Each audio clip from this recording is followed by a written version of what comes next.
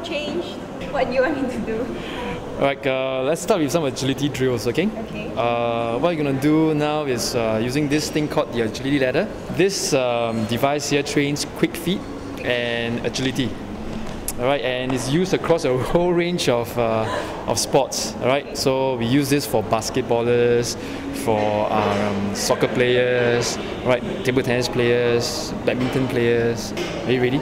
I'm ready, I think. I'm very frightened, you know. Don't worry, it won't hurt. It won't hurt? Okay, I'm ready. You speed up, so I look faster.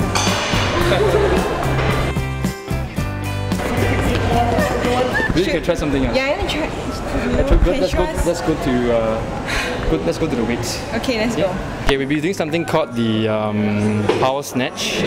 Right? Power snatch. Yeah, which is a very common exercise used to develop power in. Okay. How about athletes. snatching? Does it improve snatching? Snatching? Yeah. Power snatch. Power snatch, yeah. The exercise is called power snatch. Oh, so does it improve your snatching? What kind of snatching? I don't know, like. No, not really. No, okay.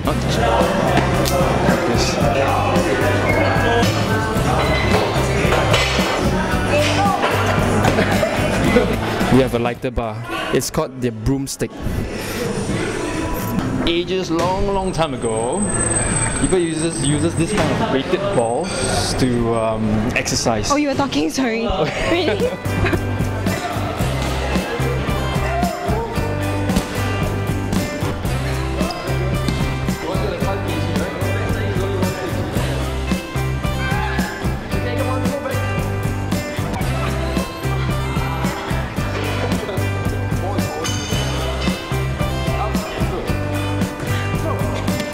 So what are you going to do for the finale? So what you do is you do some stabilization.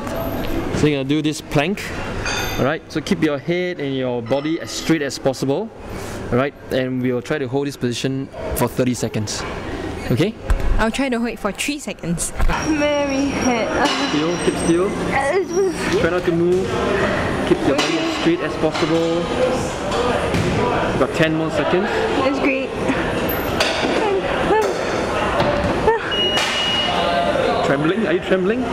No, I'm not. Okay. So Paul, how do you think I did? Very good. For a first timer, you're doing very well.